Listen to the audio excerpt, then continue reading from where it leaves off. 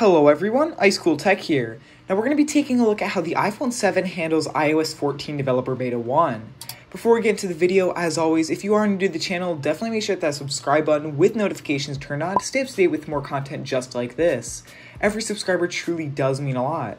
Anyways, let's get straight into the video. iOS 14 Developer Beta 1 released right after Apple's WWDC 20 event last Monday.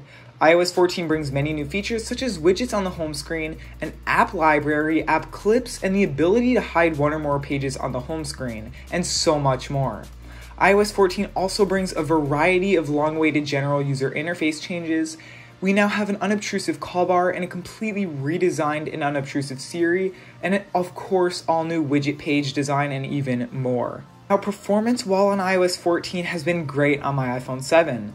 Performance is about the same as iOS 13, which already performed just fine. All day-to-day tasks such as launching apps, loading web pages, etc. all perform without any issues. Animations have also been great on iOS 14. I haven't noticed any major lag or stuttering, which is great. Now, I haven't noticed any missing unlock animations either, which is really awesome. Now, I have noticed some animation differences, however. In iOS 14, notification banners have a slightly slower and bouncier animation, and folders have a slower, smoother animation.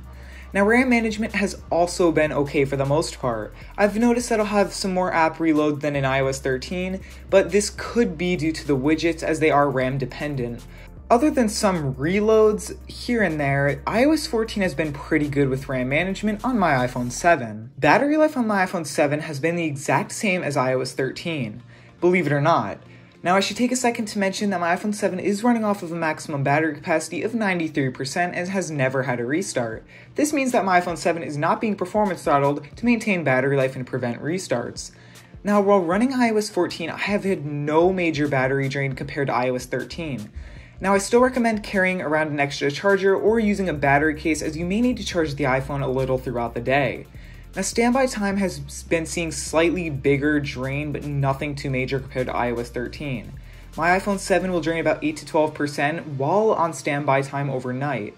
Now this isn't the best, but considering that this is the first developer beta of iOS 14, it's not horrible. Now I've also noticed some light overheating on my iPhone 7 even when just sitting on the home screen. The overheating is still present on Beta 1 as it was in iOS 13, but at the same time it's still too early to tell for sure.